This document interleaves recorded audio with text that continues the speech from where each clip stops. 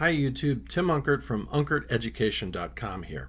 In today's video, we're going to install Evolution on a Chromebook. The first thing we want to do is enable the Linux development environment. So to do that, I'm going to click on my launcher here, and I'm going to find my settings, either by searching or finding the icon. And on the left-hand side of the settings, near the bottom, you'll see Advanced. I'm going to click on that to expand that tab, and scroll on down to where I see Developers.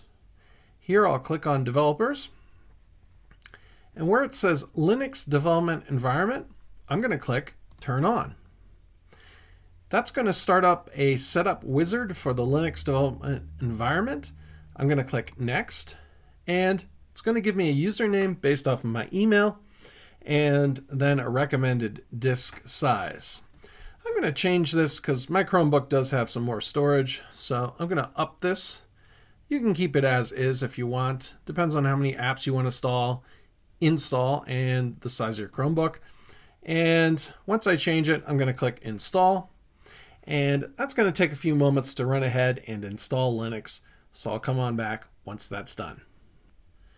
Okay, once that goes ahead and installs, a terminal will pop up.